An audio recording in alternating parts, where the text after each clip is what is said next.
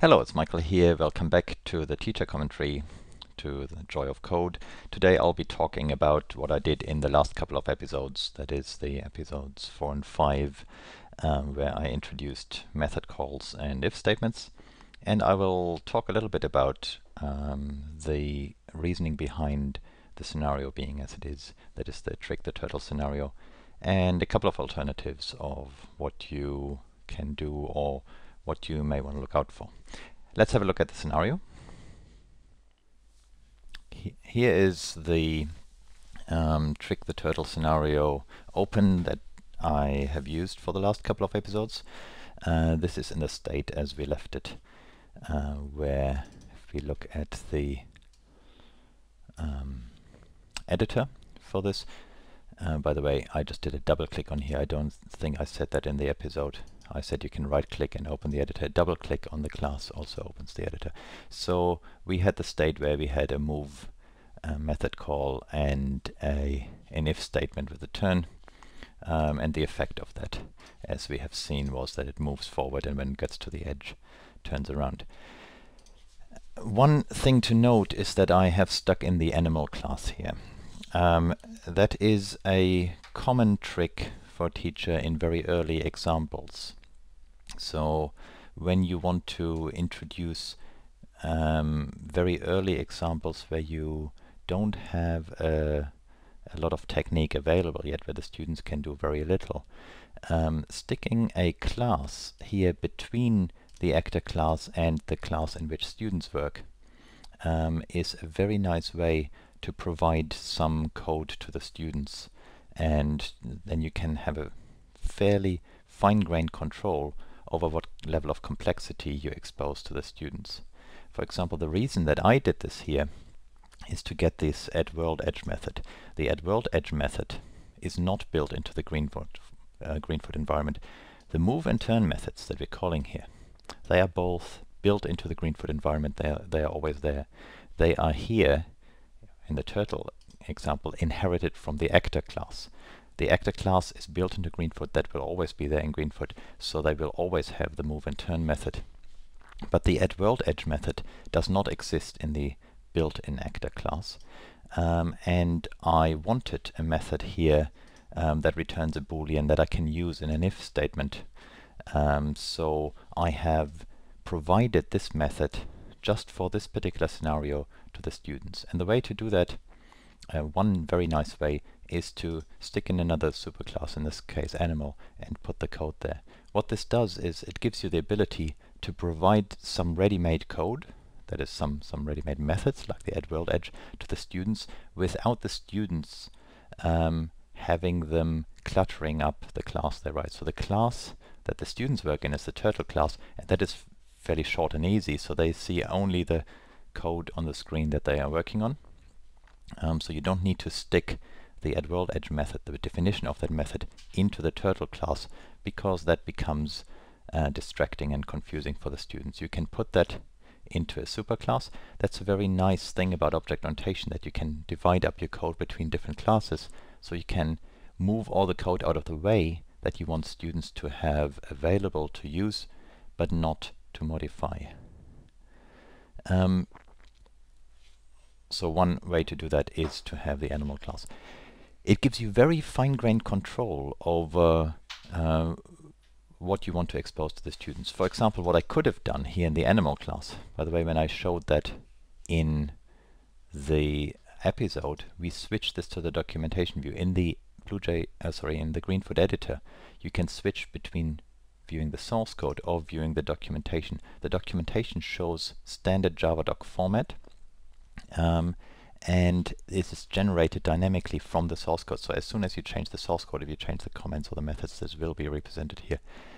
If students only are expected to use these methods, looking at the documentation is enough. They can just look at the method signatures and see there's add-world-edge and see what they can do. I would have had a choice, for example, if I want to make it even easier, and if I choose, for example, not to introduce parameters on the very first day, I could have provided here a move method, public void move, without a parameter. And then the implementation of this method is just, say, move 4 steps forward. So I could have provided, say, a move without a parameter in the animal class.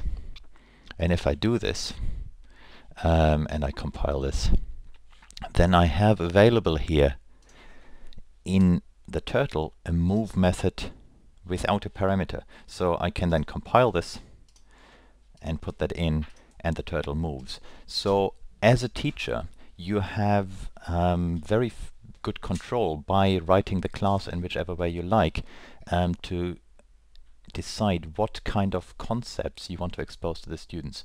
So you could get away on the first day, for example, without dealing with parameters at all, if that is what you want to do. In my case, I have decided dealing with parameterized methods on the first day is okay, so I don't need to include this. But I have included this method here to have a very easy introduction to an if statement.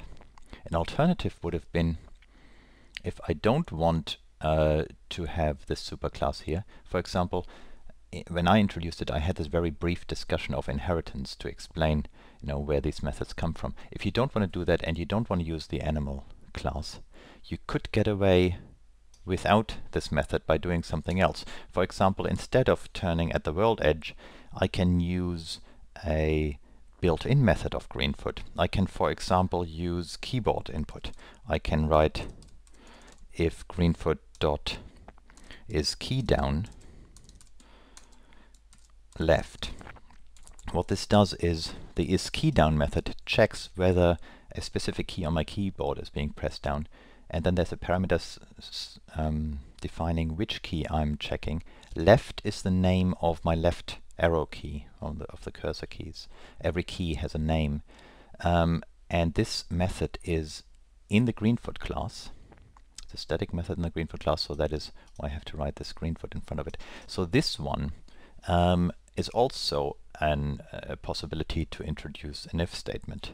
Could have done this. If we try that out, I have removed the method without a parameter. This, by the way, let me just do that again, compile that again. This is what it looks like in Greenfoot when you get an error. We haven't seen that yet before. Well, you may have seen that if you played around yourself, but I haven't demonstrated that. So there's an error message down here. And of course, I now have to put the parameter in again. So if I compile this, put my turtle back in, now it runs straight, and when I press my left arrow key on the keyboard, the turtle turns. In fact, it's the wrong way around. Now I'm pressing the left key and the turtle turns right. But you can now easily introduce keyboard control by saying, okay, if I press the right key, it should turn 7. If I press the left key, it should turn -7. So now if I put the turtle in, I can now, with my keys on the keyboard, control the movement of the turtle. This is actually a very nice thing. You get full keyboard control very, very quickly. That is actually something that we will do in one of the next episodes very soon.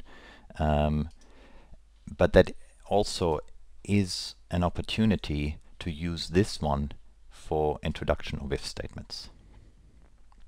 The disadvantage is, compared to what I have done, or what I actually see, at least see as a disadvantage, is that you have 2 more concepts here that you introduce at the same time. Because here we are calling a method that is actually defined in another class. So we need the class name in the dot notation. And in fact, this is a static method. That's why this is actually a class name, not an object name. These are all concepts that I will explain in one of the coming episodes. So here is a method being invoked that comes from another class, which is something we haven't seen before. And there's a string parameter to that method, which is something we haven't seen before. So if I use this example to introduce if statements, if you have bright students or students who have a bit of programming experience, so that would be fine. But it is harder than the example I have chosen because of those 2 additional concepts of having another class involved and having a string parameter to this Boolean method. That is why I have decided not to do this, but it is a viable option. You may want to do this. So I have decided, that's why I have decided to stick in the animal class, to have available here a method that is inherited into the turtle class so that the turtle has it available itself. It has no parameters and it returns a boolean. That's the kind of method I wanted to demonstrate in my if statement.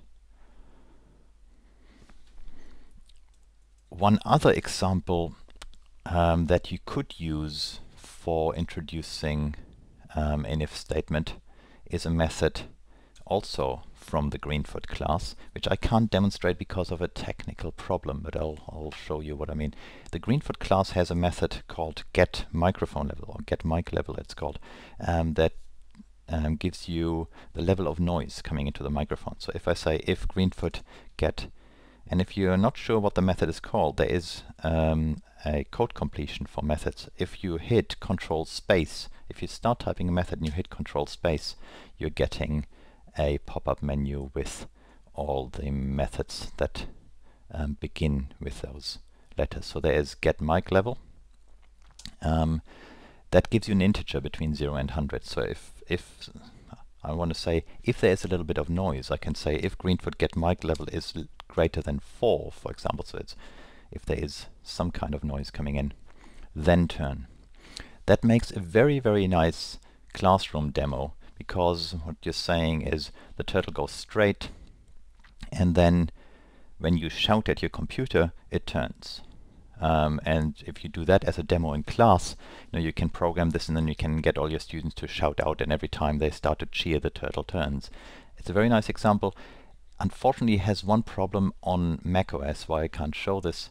There is a bug in Java with Java on macOS with USB connected microphones, where this doesn't work very well, and the microphone I'm using to record here at the moment is a USB connected microphone. So with my currently connected microphone, this is actually buggy and doesn't work very well. That is why I don't usually do that when I'm running on a Mac. On Windows, it should work fine, and if I use my built-in microphone on my laptop, it also works fine. So that is another example of a simple if statement, how you could get started introducing an if statement. But again, it is a bit more complicated than the example I have used, because again it uses a method from a different class, from the Greenfoot class, and it uses a comparison operator here, the greater than already, because this method does not return a boolean, it returns an integer, and so to get a boolean out of it you have to compare the value to something.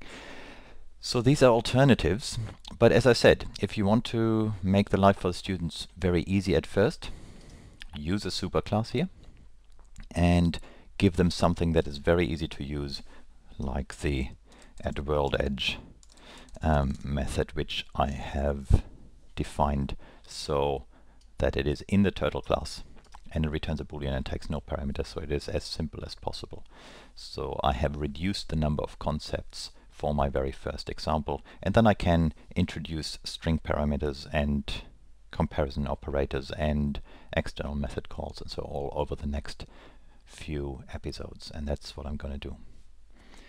Having this superclass here, typically I do only for the very first example. Students very quickly come up to scratch to the point where they can use the built-in methods directly. It is not necessary for very long to simplify the Greenfoot API, but for the very first example, this is a good technique to use.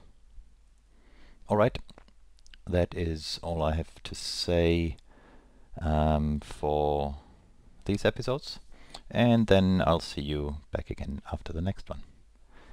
Okay, thanks for listening, bye bye.